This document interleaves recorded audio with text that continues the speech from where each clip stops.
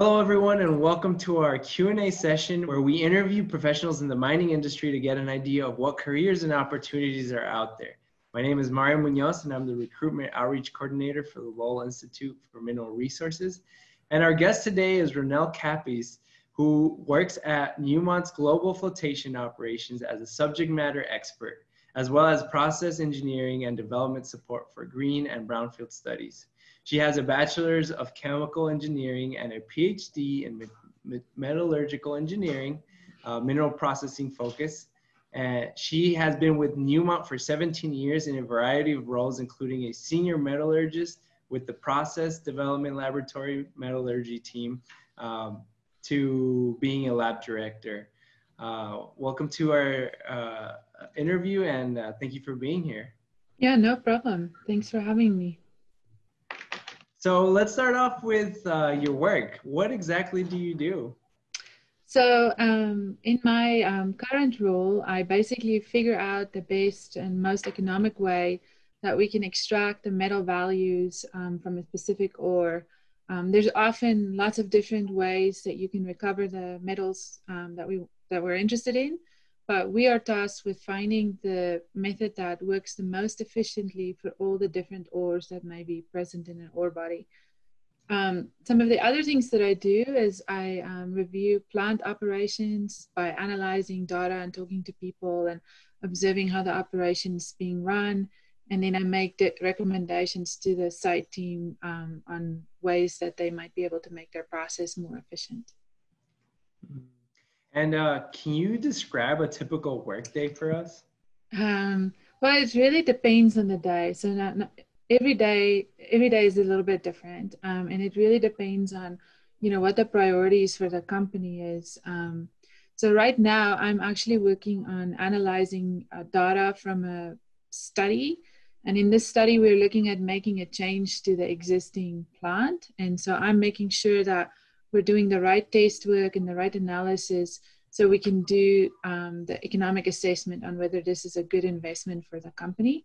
The data has to be analyzed critically, and I'm working on building models to actually relate what we've tested in the lab to what the plant performance will be.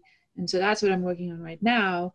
But for example, last week, I actually was on site at our laboratory, and we were trialing a new process on a kind of a pilot scale. So in that case, the work is a little bit more hands-on, and you're out there, operating a small pilot plant and making sure that we're doing all the right work. So how did you first become interested in the field? So as you mentioned earlier, when I was doing my chemical engineering degree in South Africa, actually I had to take, it was a mandatory mineral processing class because a large portion of the GDP for South Africa is mineral processing based. So even chemical engineers had to take mineral processing classes.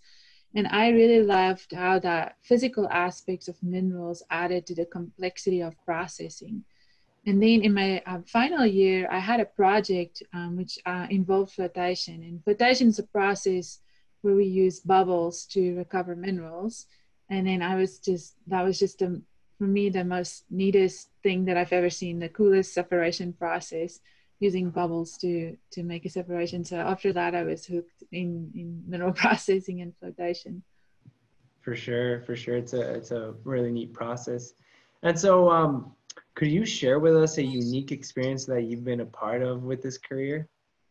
So one of the things that I still think about is one of the coolest things that I've ever experienced is I traveled to one of my company's mine sites in Indonesia. And to get to this mine site, you had to go by a seaplane. So actually, I traveled there several times, and I got to land in the harbor with a seaplane. And that's not an experience I think everybody gets. So that was pretty neat. And then I've traveled everywhere. Of course, Indonesia, Africa, South America, Australia, Canada, and got to see really, really hot temperatures. Like in Ghana, it's like 100 degrees and really humid. And then my last trip to Canada, kind of up north, was minus 40 degrees Celsius, so really, really cold. So just just a range of different weathers and climates and people and places. It's just really, I think it's unique to the mining industry to have so many. You always go places where not a lot of people will ever go. And what professional organizations related to the industry are you a part of? And I guess what have you been able to learn and grow from them? So I'm very involved in SME, which is a Society for Mining, Metallurgy, and Exploration. And right now I'm actually on the Mineral Processing Division Executive Committee. I'm also a section editor for metallurgical processing for the SME Journal. So do some editorial work there. And then I'm a qualified professional or competent person through the Mining and Metallurgical Society of America. And I think I couldn't stress how important it is to be part of your industry by working with these professional societies. They not only create opportunities for you to learn through conferences, journals, and so forth, but they are the most amazing networking opportunities. So many people that you meet, just even by volunteering, you'll meet other people as well. So I couldn't stress the importance of being involved in such a professional society anymore. Yeah. Yeah, for sure. Sure, that's they're pretty key when it comes to getting to know their people and networking.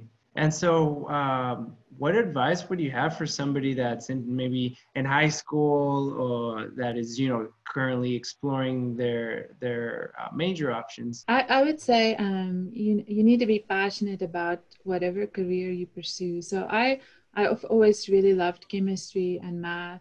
And I knew I wanted to do something with chemistry and math. I think it's really important that you find what is it that inspires you and motivates you, and then I think then you'll enjoy most of your job in your career, and I believe then you will be ultimately successful, because people who love what they do and are passionate about what they do, they always do well. What type of individual would be successful in the minerals I processing? think as most engineering, somebody who likes to solve problems, somebody who likes challenges, somebody who enjoys a very variety in their work, because as we already discussed, every day is a little bit different. Next week I could be working on a completely different problem. So somebody who enjoys the challenge of change. And then I think it's really important that engineers work well with people. So somebody who is able to hear and listen and then also facilitate. That's also an important skill for an engineer, and will allow them to be very successful. For sure. And one last question, which is, kind of obviously right now we're living in a very unprecedented time. But where on a where do you see the mineral industry headed in the next couple of years? Well, I think there's a saying: if it can't be grown, it has to be mined. And what's exciting, is all the technological advancements, right? So we have, for example, Tesla is doing really well. He's going to need a lot of lithium for all his batteries. So there's a ton of opportunity to be part of that value chain that lead to all of the products that people use. And so I think the mining industry is a solid. It's an old established industry, but as a solid industry, it's only going to have more opportunities and more challenges as we learn to be even more efficient and more responsible with how we extract and mine in our industry. Absolutely, for sure. Well, Ronel, thank you so much for your time. We really appreciate you being here and being able to answer some of the questions. So thank you so much.